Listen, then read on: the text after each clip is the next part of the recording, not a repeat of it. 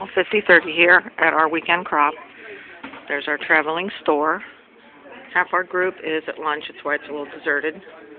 That way I'm honoring some people's privacy also. I believe we had 84 here this weekend, and we had a blast, my two daughters and I.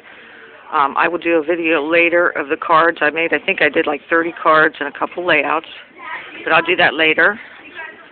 And the girl standing there in the blue sweatshirt is my oldest daughter, Sandy.